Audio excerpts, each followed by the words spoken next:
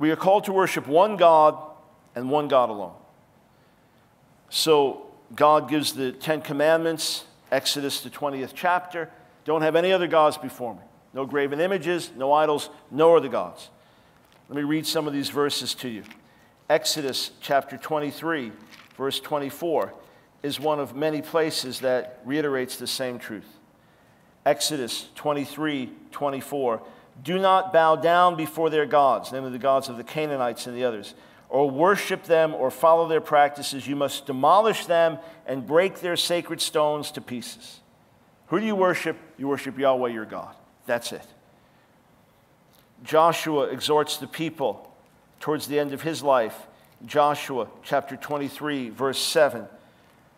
Do not associate with these nations that remain among you. Do not invoke the names of their gods or swear by them. You must not serve them or bow down to them. But you are to hold fast to the Lord your God, to Yahweh your God, as you have until now. And then this is the consistent witness of the prophets. Now, I want to explain this first. The primary emphasis is not the nature of the one God, the substance of the one God. It is not even how he reveals himself or makes himself known. The primary emphasis is Yahweh alone, no other gods. Don't bow down to the Baals or the Asherahs or any of these other gods. Don't bow down to the gods of Egypt. Don't bow down to the gods of the Canaanites. Don't worship any other gods. Idolatry was rife in those countries. Idolatry was everywhere. It was part of the culture. Polytheism was the way of life. No other gods. You have one God and one God only. There's no discussion as to the nature of that one God or how he reveals himself or the essence of his being or if his unity is complex. That's not the discussion. The emphasis is one God and one God alone. So this is reiterated in the prophets, just representative verses from Isaiah 44:8. Do not tremble, do not be afraid. Did not I proclaim this and foretell it long ago? You are my witnesses. Is there any God beside me? No, there is no other rock. I know not one. Isaiah 45:5.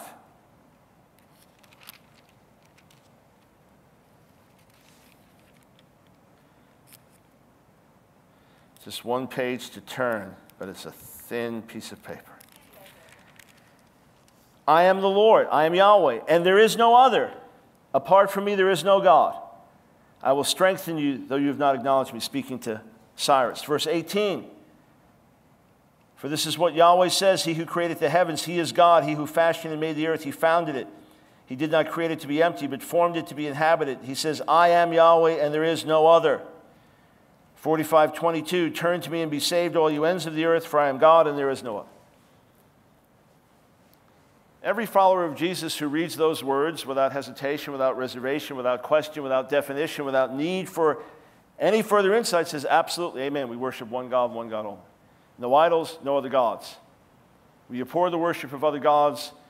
All idols must be smashed of any kind. All other deities must be repudiated. There is one God only, who created the universe. That's the consistent testimony of the entire Scripture. When I say the entire Scripture, I mean the Tanakh and the New Covenant writings. And the New Testament affirms that as well. When I say it's the witness of the entire Scripture. So let's look in Mark, for example. Mark chapter 12. The teaching of Yeshua. One of the teachers of the law came and heard them debating, noticing that Jesus had given them a good answer. He asked him, of all the commandments, which is the most important? The most important one, answered Jesus, is this: Hear, O Israel, the Lord our God, the Lord is one. Love the Lord your God with all your heart, with all your soul, with all your mind, with all your strength. The second is this: love your neighbor as yourself. There is no commandment greater than these. Well said, teacher, the man replied. You are right in saying that God is one and there is no other but him. To love him with all your heart, with all your understanding, with all your strength, and to love your neighbor as yourself is more important than all burnt offerings and sacrifices. Hey, that's in the New Testament too. All these verses we were reading earlier today about what the prophet said. New Testament says the same thing. When Yeshua saw that he had answered wisely, he said to him, you are not far from the kingdom of God. Sit. God is one. There is no other but him. No argument on this. New Testament affirms this as well. 1 Timothy chapter 6.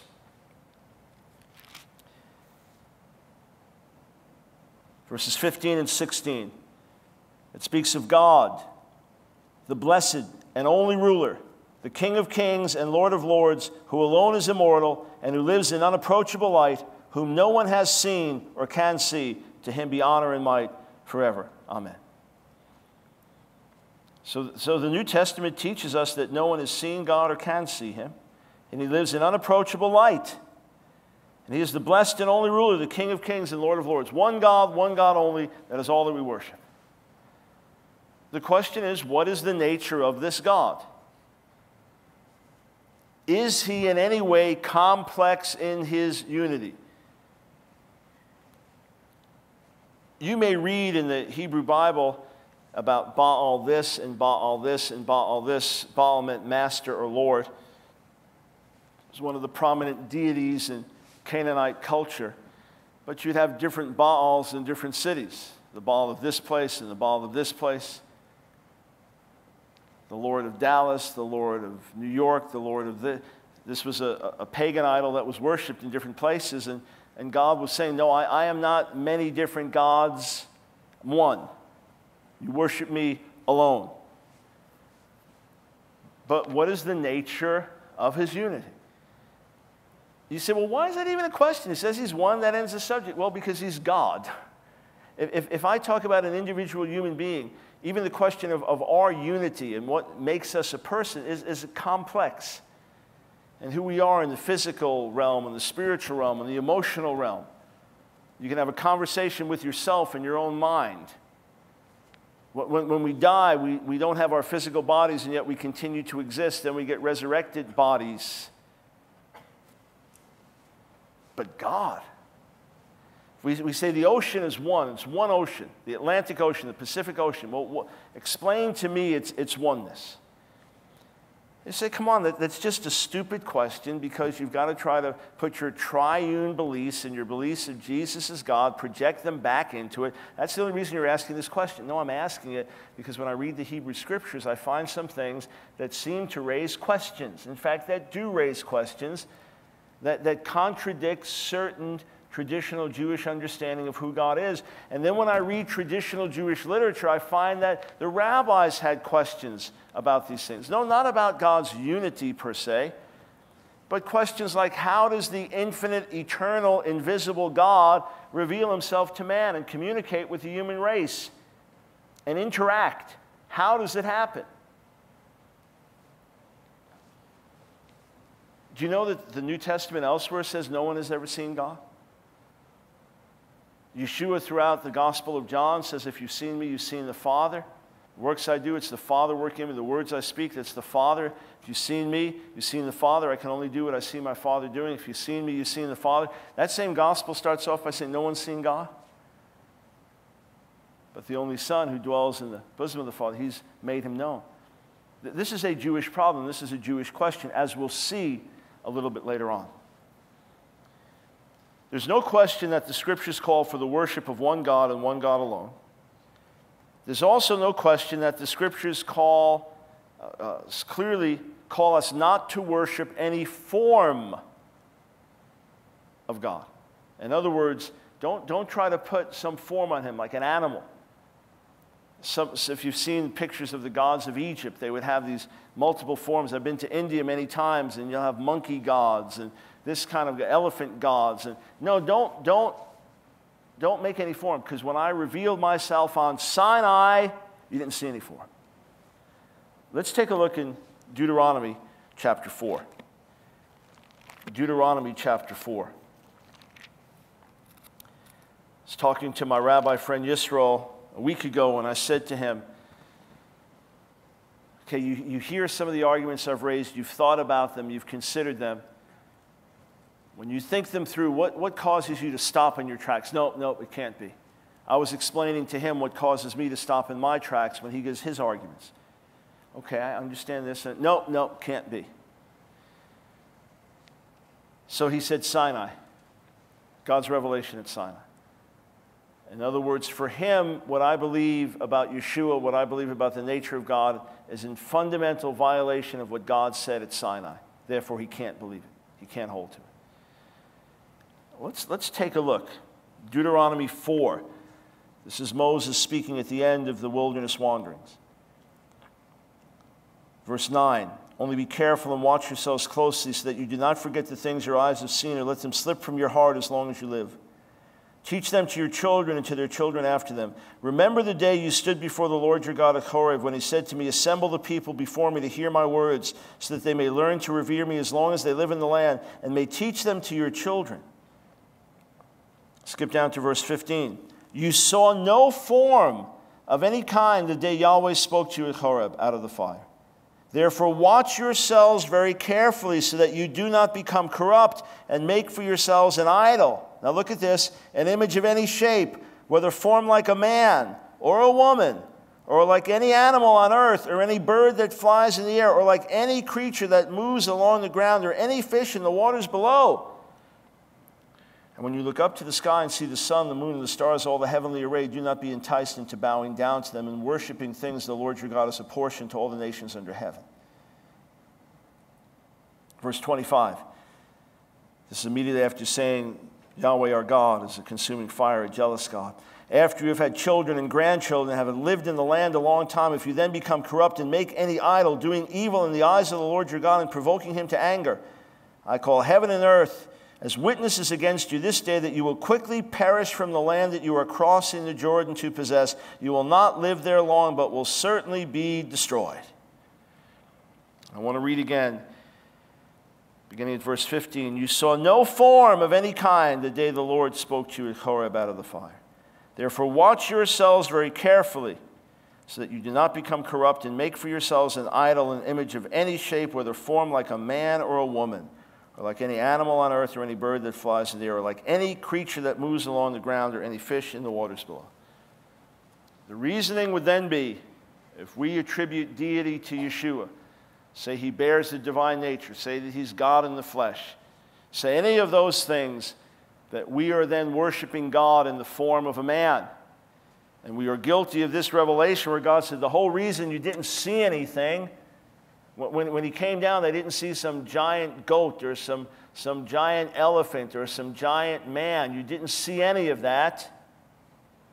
The reason was so that you wouldn't go and make an idol. Of course, the answer to that is very simple. New Testament writers made the same point. No one's seen God. We don't worship the form of a man any more than the children of Israel worshiped the form of fire or worship the form of a tabernacle. We still have not seen the substance and the essence of God. He still remains invisible, even though he reveals himself to us through his Son. We do not make statues and idols of the flesh of Jesus and say, this is God, and bow down to a physical form of a man. That to us would be idolatry. Just like this. Now, something very interesting, which is as emphatically as God says this here. It says in Numbers 12:8 that Moses, who had special access to God, that Moses saw the form of the Lord. It's a very interesting verse. Same Hebrew word, tmunah, form. I asked the rabbi, I said, doesn't that trouble you a little bit? With the whole point you're making that it says Moses saw his form. God says here you didn't see any form to the nation, yet Moses saw his form. I wonder what that means. And the psalmist says in 17:15, speaking of his death, when he dies, he's going to see the form of the Lord.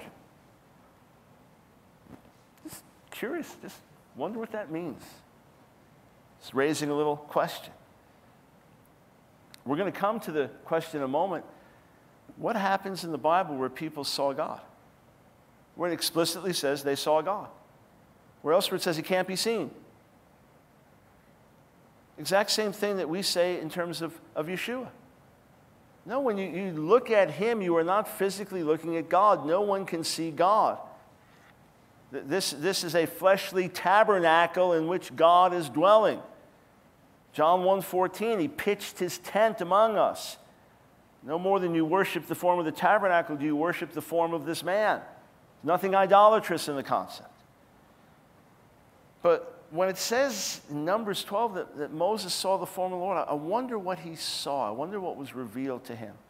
Just put a little question mark there. And I've read Deuteronomy and I feel the force of it. Okay, don't make an idol in the form of an animal, in the form of a man. Correct. We don't make an idol in the form of a man, and we don't worship the form of a man, and we don't bow down to the flesh and blood of Messiah. There is zero evidence that any of his first followers, his Jewish followers, made statues or pictures or said, this is God. Let's hold on to this form and picture and bow down to it. No, they continued to worship the invisible God. No violation here whatsoever of Sinai. If you think of it wrongly, it can hit as a violation. If you think of it rightly, no violation whatsoever. Yeah, but hang on. What about the verses that explicitly say that God is not a man? Numbers 23:19, God is not a man that he should lie, or a mere human being that he should change his mind. Same context in 1 Samuel 15:29. God's not a man that he's going to lie and be fickle. Yes, correct. God is not a man. God is the eternal, unseen, invisible creator of the universe, who also has the power to reveal himself and walk among us while remaining unseen, invisible God in heaven.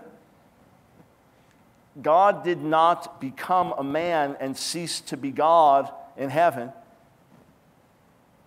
Rather, God's eternal Son pitched his tent among us and walked among us. And Yeshua continued to refer to his Father as his God and our God. You say, well, doesn't that deny some of the Trinity and the deity of Jesus? No. It denies a wrong understanding of it, not a right understanding of it. So let me back up and say a few things. The Torah quite plainly forbids worship of any other God, and that is explicitly reiterated by the prophets and explicitly reiterated in the New Covenant writings. We worship no other God but one. In fact, let me show you something. At the end of this all, in the book of Revelation, I'm going to get ahead of myself, but in Revelation chapter 22, look at what's written there. Beginning in verse 1, then the angel showed me the river of the water of life as clear as crystal, flowing from the throne of God and of the Lamb. Down the middle of the great street of the city, on each side of the river stood the tree of life, bearing 12 crops of fruit, yielding its fruit every month. And the leaves of the tree are for the healing of the nations. No longer will there be any curse. The throne of God and of the Lamb will be in the city, and his servants will serve him. Notice this, the throne of God and of the Lamb, speaking of the Messiah, will be in the city, and his servants will serve him. They will see his face, and his name will be on their foreheads. They will not need the light of a lamp or the light of the sun, for the Lord God will give them light, and they will reign forever and ever. We will worship one God forever and ever.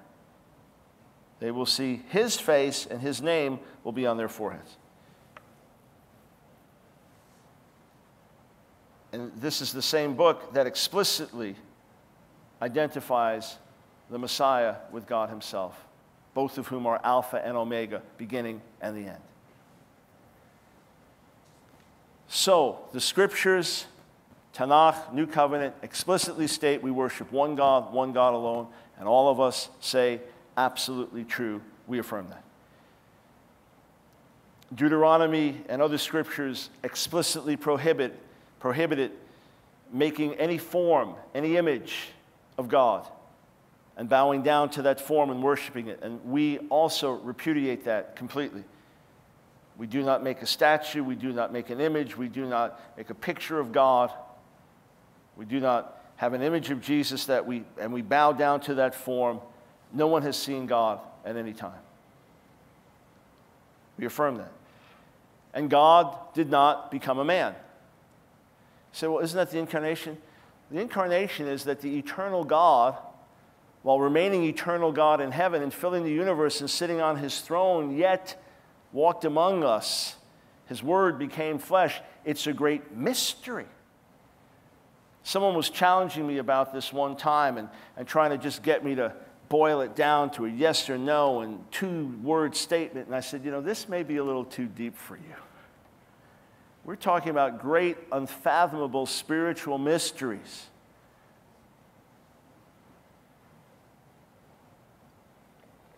There was a woman I spoke with who had been with the Lubavitcher Hasidim for 14 years, or 17 years, I believe, from the ages of 14 to 31. And I was talking to her via email back and forth, and she was confused. She had believed in Jesus in a certain way, but didn't really know him, and now was questioning everything, and just was questioning so many issues about who God is, and couldn't put these things together, and so on. And then God began to deal with her very intensely in her own life. I remember saying to myself, well, I may not have an answer for all of her questions that's working right now. I have answers, somehow they're not penetrating, it's not hitting home, but she can't get away from conviction. So I just began to pray, God, reveal her sin to her. As far as I knew, she was living a basic moral, godly life and happily married, but she's a human being. In the sight of a holy God, she's guilty. So I just began to pray, God, reveal her sin to her. And she had made it clear she wasn't going to dialogue with me, interact anymore. She'd reached out for help. A friend referred her to me. I began to interact with her. She made it plain she wasn't going to interact anymore. And I was ready to write her back. And she said, look, when your books come in the mail, thanks for sending them, but I'm not going to receive them. I'm sending them back. I'm not listening to the debates or any of the tapes. Sorry, it's all going back to you. And I was writing her a response and thinking, should I send this? Should I not send this? And it just disappeared. Didn't go in my inbox, didn't go in the trash, it just disappeared. I thought, okay, hands off. I'm going to leave this to God. Even I catch on after a little while. So I just prayed, God, convict her, show her sin. And it's about 12 hours later, I get this email for her. She hadn't slept through the night. She was in absolute agony of heart. She had come under as deep conviction of sin of anybody I knew. Just God began to work on her. I mean, absolutely undone.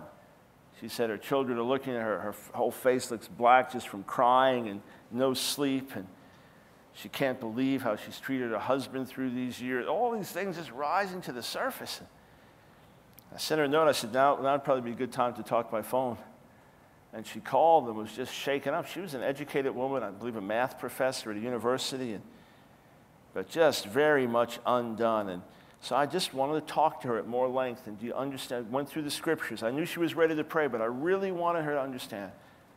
And I said, what do you want to do? I want to get right with God. Okay, so I said, well, you pray and I'll agree with you. Said, I don't know what to say. I said, all right, I'm going to say these words, and if I say them, only if you agree with them, I want you to follow them with me and pray them to God.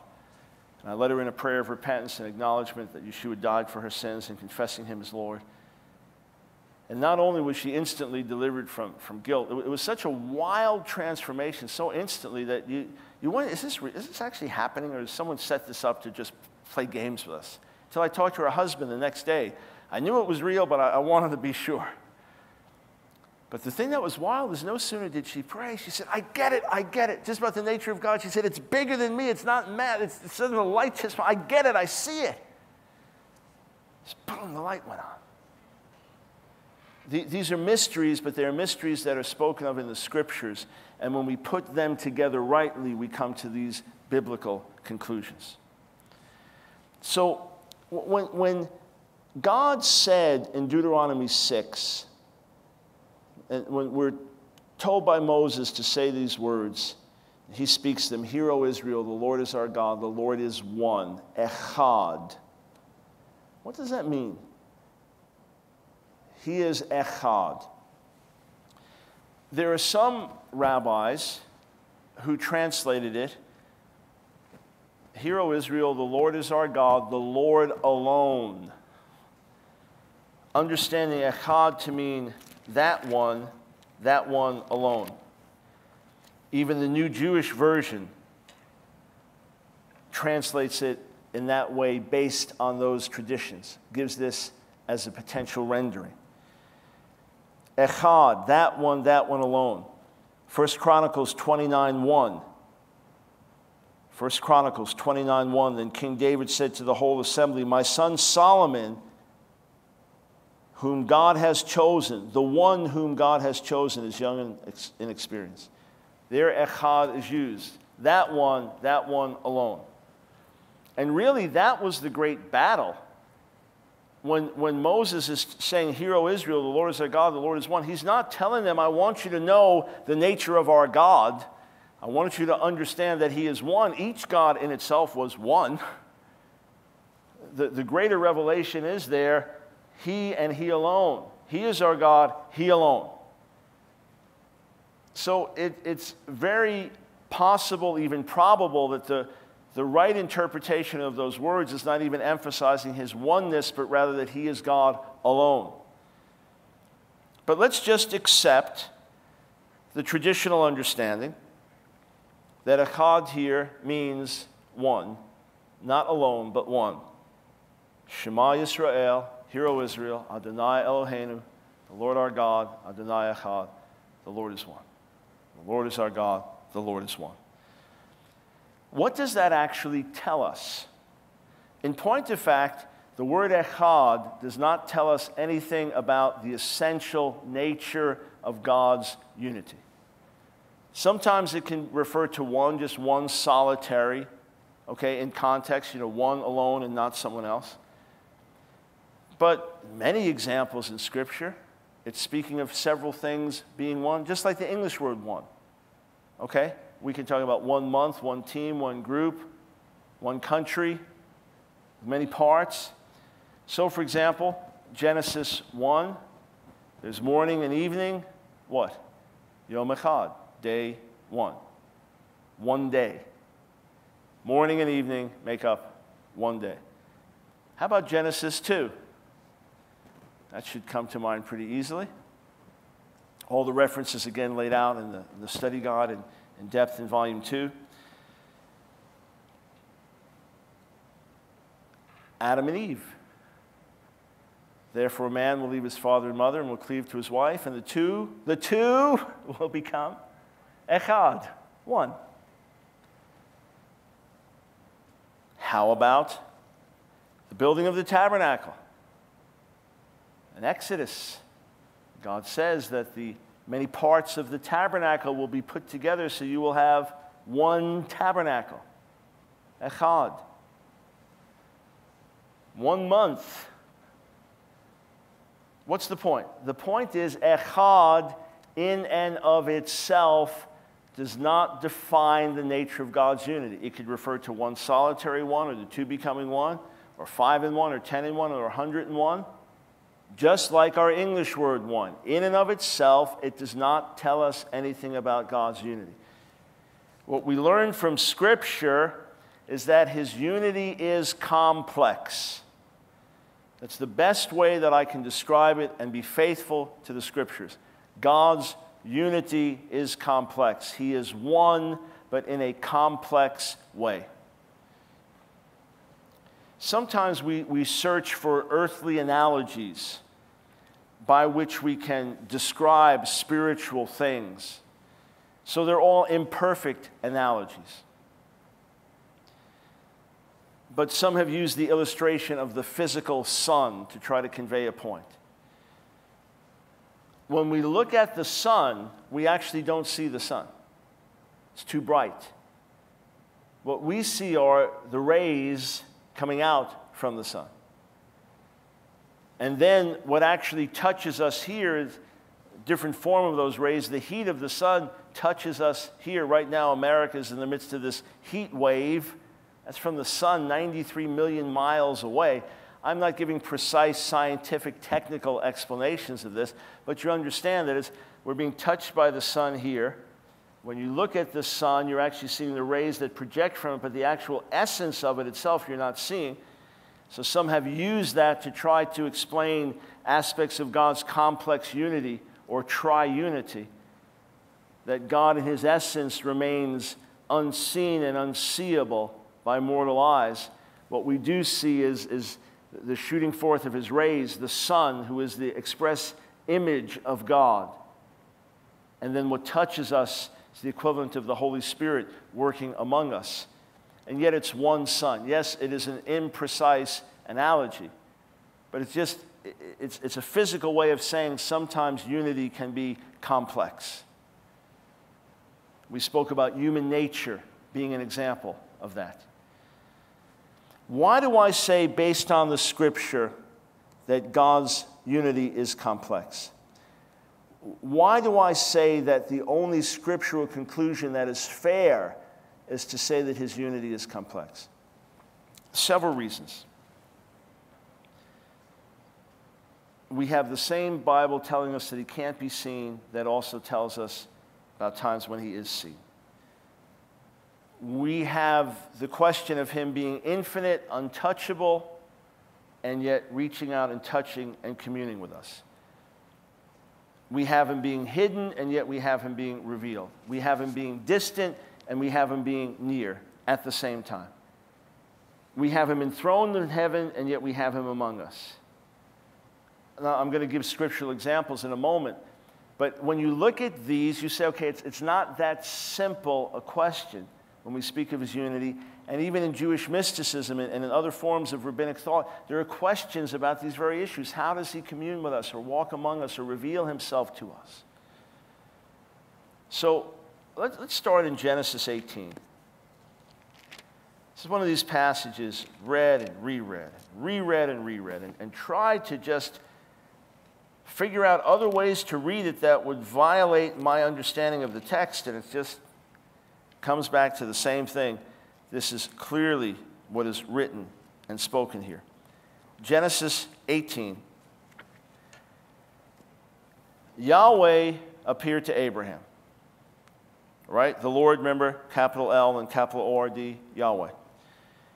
Yahweh appeared to Abraham near the great trees of Mamre while he was sitting at the entrance to his tent in the heat of the day. Now, according to rabbinic tradition, Yahweh appeared to Abraham by sending 3 angels. Yahweh himself was not among them. Rather, 3 angels were among them, one of whom was Raphael, who was checking on Abraham, who had been circumcised in the previous chapter, and he was checking on his physical health. And visiting the sick is a meritorious thing to do, and these angels were doing this in an exemplary way. Abraham looked up and saw 3 men standing nearby. Now, of course, you had some later Christians read this the moment they saw 3 men, they got excited, Father, Son, and Holy Spirit, but forget that, okay. Abraham looked up and saw 3 men standing nearby. When he saw them, he hurried from the entrance of his tent to meet them and bowed low to the ground.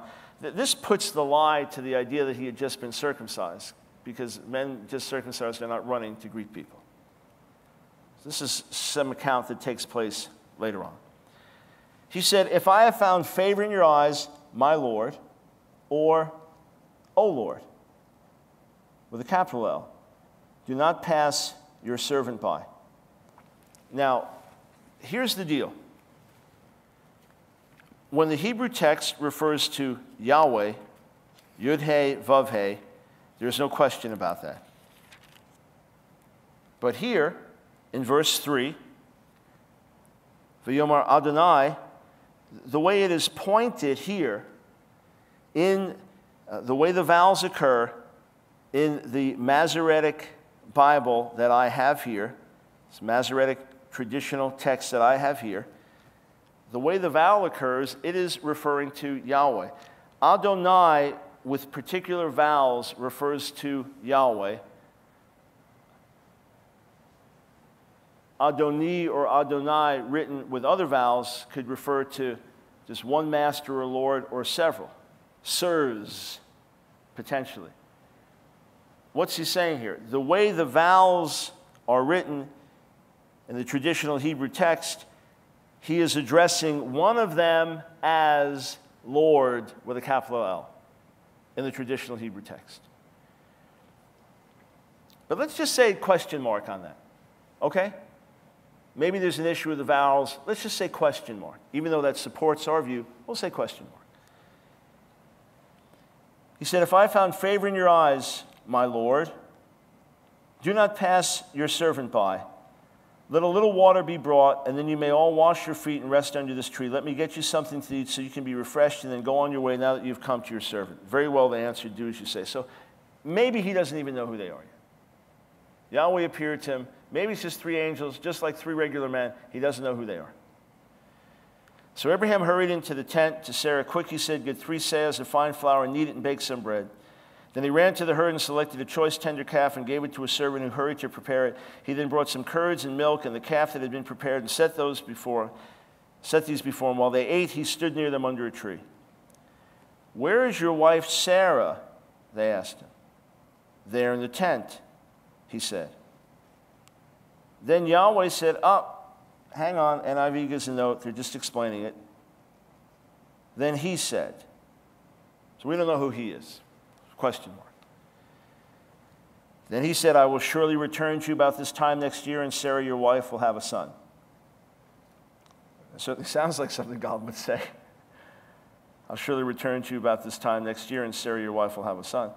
Now Sarah was listening at the entrance to the tent, which was behind him. Abraham and Sarah were already old and well advanced in years, and Sarah was past the age of childbearing. So Sarah laughed to herself as she thought, "After I'm worn out, my master is old, will I now have this pleasure?" Then Yahweh said to Abraham, "Why did Sarah laugh and say, 'Will I really have a child now that I am old?'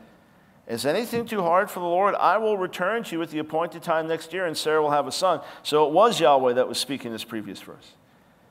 Sarah was afraid, so she lied and said, "I did not laugh." But he said, "Yes, you did laugh." Okay, now look, this is a conversation going on with people standing next to each other.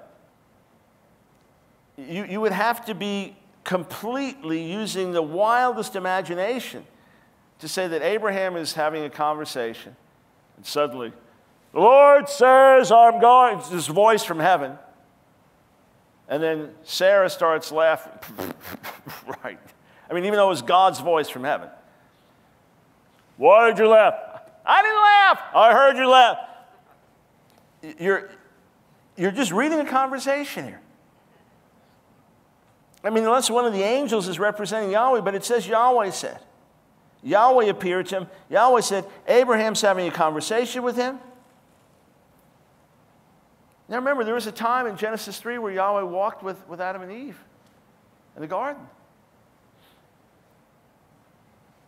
Now there's been separation because of sin, but he's revealing himself. Now look at this. It keeps going. When the men got up to leave, they looked down towards Sodom, and Abraham walked along with them to see them on the way. Then Yahweh said, "Shall I hide from Abraham what I am about to do?" And he goes on. Verse 20, then Yahweh said, "The outcry against Sodom and Gomorrah is so great and their sin so grievous that I will go down and see if what they have done is as bad as the outcry that has reached me. If not, I will know." The men turned and went towards Sodom, but Abraham remained standing before Yahweh. One ancient Hebrew scribal tradition says Yahweh remained standing before Abraham. So hang on, let's get this picture. The men are going on their way. Yahweh's deliberating, should I tell him or not? I'm going to tell him. Right? The men turned and went towards Sodom, but Abraham remained standing before Yahweh. Then Abraham approached him and said, "Will you sweep away the righteous with the wicked?" And he begins to intercede. An extraordinary passage. Verse 26, Yahweh said, "If I find 50 righteous people in the city of Sodom, I'll spare the whole place for their sake." Even this, by the way, can play into that concept of the power of the righteous and so on. Verse 27, then Abraham spoke up again, "Now that I have been so bold as to speak to the Lord, though I'm nothing but dust and ashes, what if the number of the righteous is 5 less than 50? Will you destroy the whole city because of 5 people? If I find 45 there," he said, "I will not destroy it." They're having a conversation back and forth. It goes back and forth and back and forth. Verse 32, he said, "May the Lord not be angry, but let me speak just once more. What if only 10 can be found there?" He answered, "For the sake of 10, I will not destroy it." When Yahweh had finished speaking with Abraham, he left. Okay? And Abraham returned home.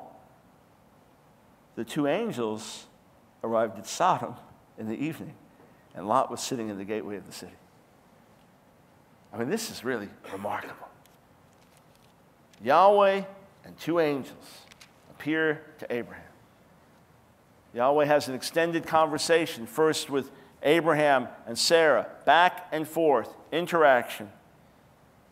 And then Abraham goes to see the men on their way. How many of them get to Sodom? 2. What happens to Yahweh? He stays and dialogues with Abraham. And then, when he's done, he leaves and Abraham goes home. And the 2 angels, these 2 messengers of the Lord, get to Sodom. if you didn't know any better, if you didn't know that this was not supposed to happen and that it couldn't possibly happen because it's contrary to some tradition somewhere, it'd be a pretty straightforward text. All the players are pretty clear. They're all accounted for. So am I to understand that Abraham actually saw Yahweh? Am I to understand that the verses where God tells Moses, no one can see my face and live, John 1:18, no one has seen God at any time, 1 Timothy 6 that we quoted, that he dwells in unapproachable light whom no one can see? Am I to understand that Abraham actually saw Yahweh? Well, if I just read what the text says, I'd have to say yes, but if I believe the other text, I'd have to say there's a question. Could it be that Yahweh left his throne in heaven and came down and walked among us and ceased to be ruling and reigning from his throne in heaven and took a little time off to walk among us? You say, but you understand, God can fill the universe. God can manifest himself in different ways. God can walk among us on the earth and sit enthroned in heaven at the same time. What do you know? I believe that too. So I just present this first as simple evidence. First time I ever raised this in a debate with a rabbi many years ago, he said, Michael, I'm disappointed with your lack of knowledge of Jewish angelology. No, it's not a lack of knowledge of Jewish angelology. It's an adherence to the biblical text. And again, it's not a matter of can God speak through an angel? Of course he can. Can an angel say, this is what the Lord says? Sure, just like a prophet can. But when there's a conversation and it says the Lord said and Abraham said and Sarah said and back and forth, and then the Lord and Abraham are talking and the other two go over here, it's telling me something very plain. And this is also written before all the verses that say no one can see God. And so you're going to read this and think, wow, Yahweh actually appeared to him, talked to him, had a conversation, interacted, heard his prayer, heard his cry, left, and the angels went on their way. Could it be at this same time that he was sitting enthroned in heaven? Could it be at this same time that his presence was filling the universe? Just consider some of these statements about God's own nature. Take a look in Jeremiah 23. Jeremiah chapter 23.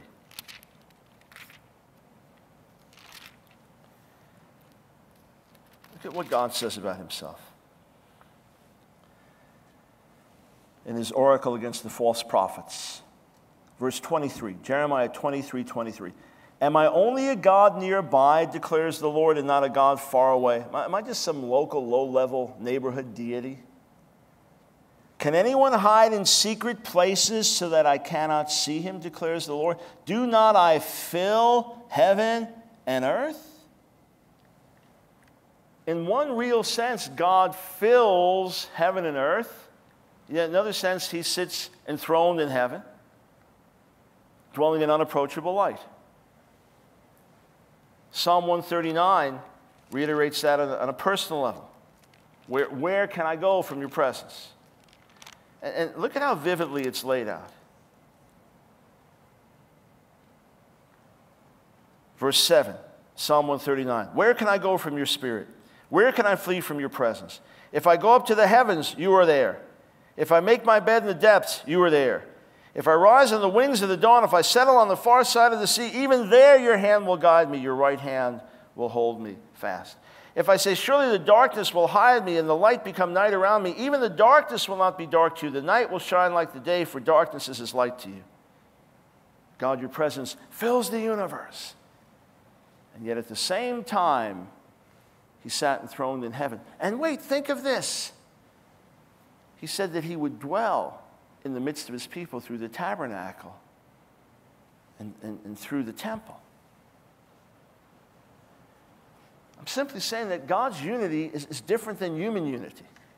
God's oneness is far more expansive and wide and mystical than just saying one person, even though in ourselves, in a certain way, we're complex in our unity. God tells the children of Israel in Exodus 25:8, Vasuli Mikdash, have them make for me a sanctuary, a holy place, V'shachanti v'tocham, and I will dwell in their midst. I will dwell in their midst. I'll tabernacle among them. The Jewish concept of the Shekhinah Some Christians call the Shekinah glory. His presence in our midst, God's presence on the earth, that comes from that same root, shachan. Have them build me a holy place, Exodus 25:8, and I will shachan in their midst. That's a theme you have repeatedly. God will dwell in the midst of his people. He'll walk among them and live among them by his Spirit, but that's still God. I mean, it's sitting enthroned in heaven, yet filling the universe, putting his Spirit on the prophets, the one God. And even appearing to Abraham.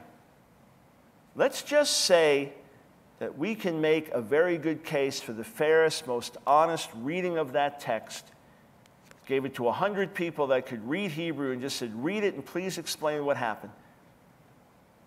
Let's just say that they would come to the majority conclusion that Yahweh, in a physical way, because Abraham saw him with the other men, waited on him, and he ate, right?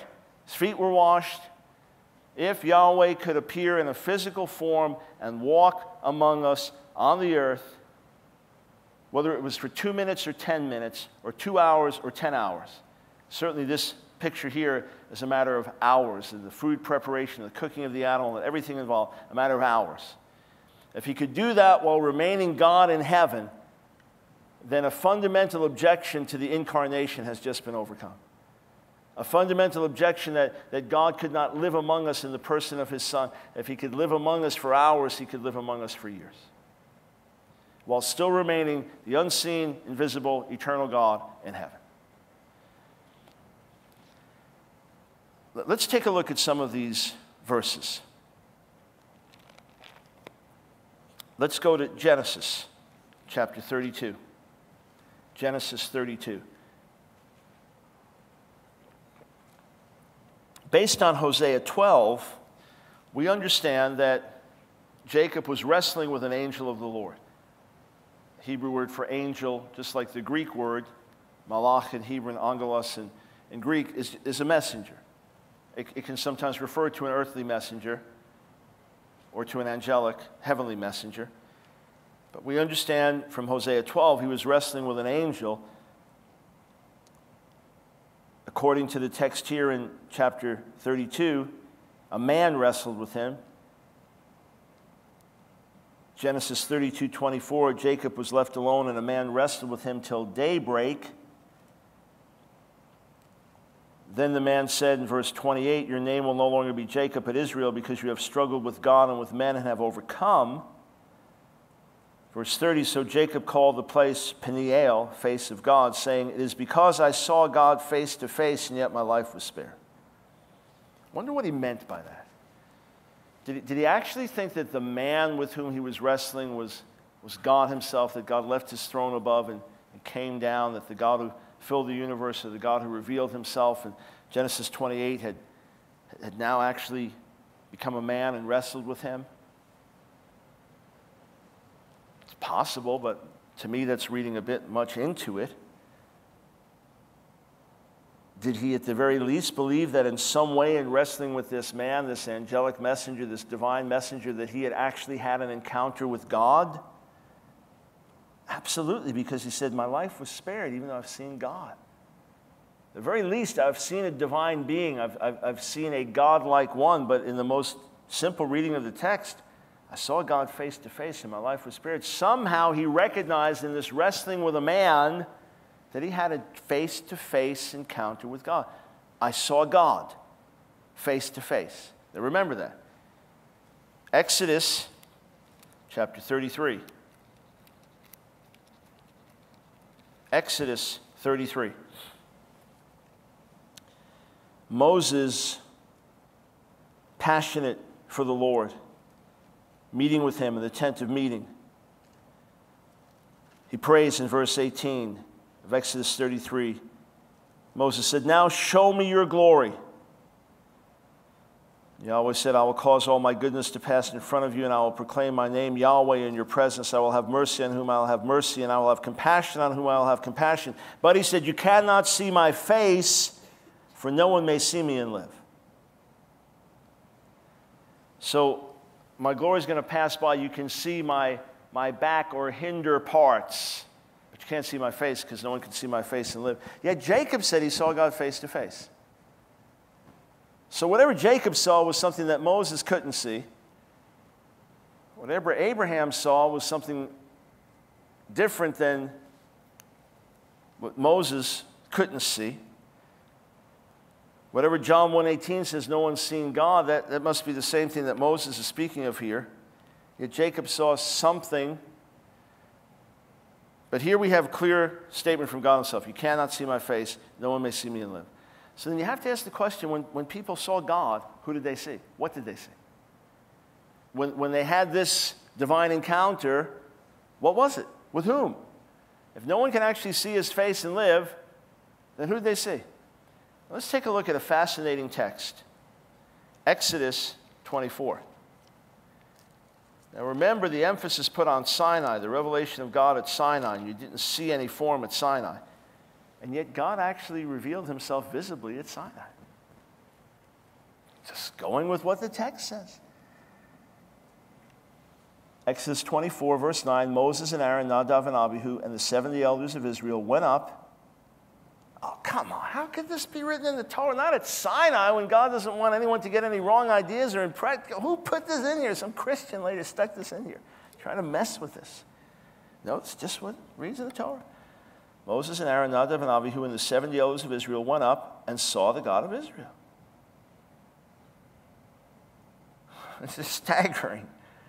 Under his feet, here's the description. Under his feet was something like a pavement made of sapphire, clear as the sky itself. But God did not raise his hand against these leaders of the Israelites. They saw God and they ate and drank. They saw God and they lived. Why didn't he raise it? You would have expected he would have raised his hand because you can't see him. That doesn't say they saw his face. When you have the vision of Ezekiel, the closer you get to the face of God, the more it's, and I saw what was like something that was like similar to something like this. It becomes more and more indescribable. Yet they saw the God of Israel. It doesn't say they saw a vision of him, because if it was just a vision, that wouldn't draw attention to the fact that he didn't strike them. And it wouldn't make a big deal of the fact that they saw him and they ate and they drank. It wasn't just a mental image or a hallucination. They actually saw him. Yet Scripture tells us that he is unseeable. Scripture tells us no one's ever seen him. John tells us no one's seen him. Paul tells us he dwells in unapproachable light. No one can see him. He himself, a few chapters later, says to Moses, no one can see my face and live. The only conclusion we can draw is there is an aspect of God in his very essence and being that is invisible, that cannot be seen, that cannot be touched. Mortal eyes cannot look upon and survive. And yet in another way, he reveals himself so that he can be seen, so that he can be known, so that he can be experienced. The whole message of the incarnation, the whole message of the Word becoming flesh, the whole message of the Son coming to dwell in our midst is to reveal the unseeable, hidden, invisible God, yet the Son himself is God. Just like they saw God, but nobody can see God. Isaiah 6. Isaiah chapter 6, well-known passage. Interestingly, it doesn't say I had a vision. I had a dream. In the year that King Uzziah, King Uzziah died, I saw the Lord, Ha'adon, Yahweh. I saw the Lord seated on a throne, high and exalted, and the train of his robe filled the temple. When I first read that years ago, I just made an assumption, and then for years I just assumed that the assumption was right. I never questioned it, that Isaiah saw into the heavenly temple and saw God sitting on his heavenly throne in the heavenly temple. It could be true. But it just says that the train of his robe filled the temple. A very likely possibility is that Isaiah went into the temple in Jerusalem as he had many times before, and this time, oh my God, God is here. On a much lesser level, it's like if you've ever been in one of those services where the presence of God comes in an overwhelming way, one of those take off your shoes for the place is whole, get on your face. Presence of God is here, one of these overwhelming times. Been in meetings like that over the years, and someone will just say, God's here. It's like, well, why, he's always here. Don't you know where 2 or 3 gathered together? I mean, he's always, the presence of the Lord is, no, you understand, God's here. This is different. Isaiah goes into the temple, and I saw the Lord seated on a throne, high and exalted. Remember those words, high and exalted? We told you that in Isaiah, those are always speaking about the Lord. High and exalted, and yet in Isaiah 52:13, they're applied to the servant of the Lord, who's high and exalted. Above him were seraphs, each with 6 wings. With 2 wings they covered their faces, with 2 they covered their feet, and with 2 they were flying. And they were all crying to another, calling to one another, Kadosh, Kadosh, Kadosh, holy, holy, holy, Yahweh of Tzvaot. The whole earth is full of his glory, or filling the whole earth with his glory. It's an extraordinary vision. And then, what does he say? Verse 5, woe to me, oi li, I cried. I'm ruined. I'm a man of unclean lips, and I live among a people of unclean lips, and my eyes have seen the King, the Lord Almighty. Woe is me, I'm going to die, because I've seen the Lord, his holiness, his presence, his power. Who did Isaiah see? No one can see God. Who did the elders of Israel see? No one can see God. Who did Jacob see? No one could see God. Who did Abraham see? No one can see God. Yet they all saw him. God is complex in his unity. The one God whom we worship, the only God whom we worship, is complex in his unity. We do not worship an earthly form or bow down to the form of a man, but we recognize from the witness of the Hebrew Scriptures and the full revelation in the New Covenant writings that God can make himself known among us, that God himself can pitch his tent among us, that God in his complex unity can remain God enthroned in heaven, eternal and invisible, that his presence can fill the universe, and that his localized presence can come right into our midst, clothed with flesh and blood. That is the God that we worship. There is nothing idolatrous, blasphemous, polytheistic about that concept. When we rightly understand Yeshua's deity, it is a teaching firmly grounded within the Hebrew Scriptures themselves. Let's just pray. Father, we love you and honor you. I think of the words of the psalmist, Gal enai v'abita niflaot mitoratecha, and cover my eyes that I may behold wonders from your Torah. Indeed, we will behold wonders. Open our eyes, our hearts, our minds to your holy truth, that you may be glorified in our midst. We ask it in Yeshua's name. Amen.